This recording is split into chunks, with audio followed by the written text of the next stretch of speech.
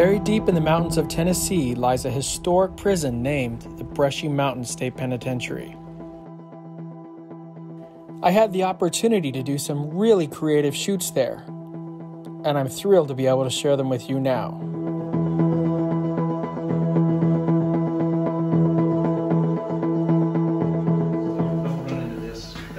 We have our own personal heating station. That sounds like the space shuttle.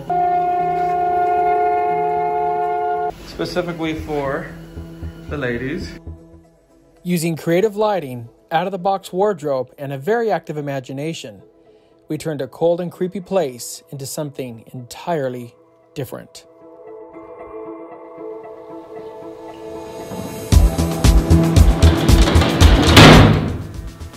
In part 1, we're going to turn a prison gym into a roller skating rink, and a visitation booth into a space for a person needing a straitjacket. And we spent no money on these sets. This is all about lighting and creativity. I hope you enjoy it.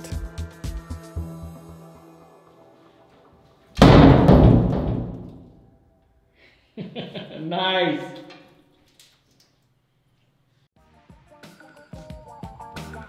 When I first walked into the gym, I thought, there's absolutely nothing here. Nothing that makes it look like a prison gym. So what can I do? I saw that beautiful light that was coming in and paired it up with the incredible outfit that Kaycee was wearing. And we made roller derby magic. Beautiful work, Kaycee.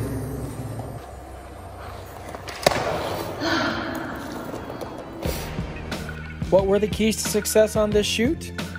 Shooting from the ground with a wide-angle lens, so I got the rim light on her back and head, as well as the spotlight effect on the ground. And I'm not gonna lie, Kaycee being a yoga instructor really came in handy. I was in complete awe of her standing on her tippy toes for so long, and the strength it took to do that, the balance it took to do that. Super proud of her, and I could not have done this shoot without her. You're doing awesome. For the lighting, I used the Rotolight Titan X1. I used it at a high power output of 75% with double diffusion to really make the light soft and beautiful. You're looking strong.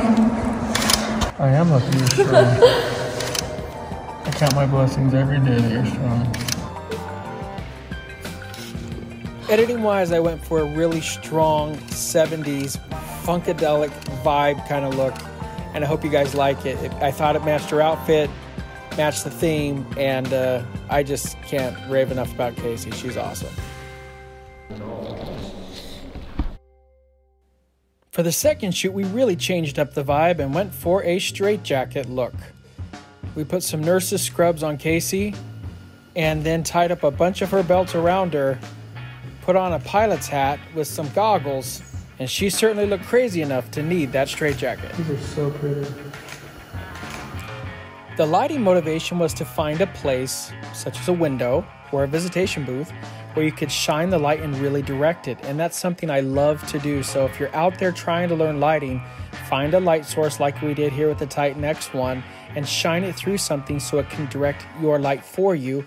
And even that pane of glass that's between the light and Kaycee serves as an extra layer of diffusion. It's a great way to light.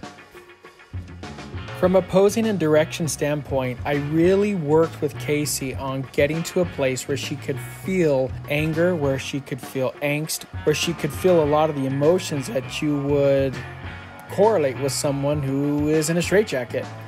She did an incredible job, and so when you're looking for a muse to be able to help you create these images, find someone who can access those types of emotions. And if your model is super flexible, use it to your benefit and create shots that make them look crazy in a straitjacket. We then finished the set by having her break free. What an incredible shoot. For gear, I used the Sony A9 with two of my favorite wide-angle portrait lenses, the 20mm Sigma Art lens and the 35mm Sony Zeiss. Both of them are 1.4 wide aperture wide-angle lenses. For lighting, I used my favorite light, the Titan X1 by Rotolight. I love it because I really don't need a modifier. That smart diffusion on the light makes a huge difference for me, and as you can see with the shots, it's freaking awesome. Make sure to give Miss Kaycee a follow. She is an absolute rock star, incredible muse. Can't sing her praises enough.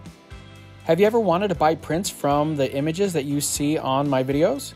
Well, I've set up a new section where you can purchase prints from all of my shoots. Go to jasonlanierphotography.com/models to see the galleries.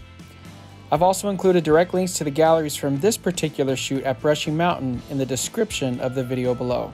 I hope you guys find something you like. And a big thanks to Danny and Joe. I couldn't have done it without them. These guys are incredible and I love them. I got the clamps as well. You got clamps? Clamps.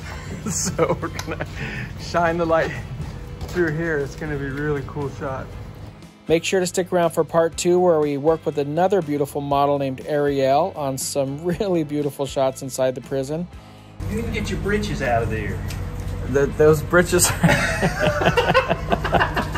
Take the power all the way, turn the power all the way off. Wow, that's amazing. And you might see some more Kaycee, so stick around. Until next time, keep shooting, never give up on your dreams. Find a rig that works for you, and remember, you only have one chance to get it right, guys. Make sure to give me a follow, and I'll see you guys at a workshop sometime soon. I'll talk to you later. Bye.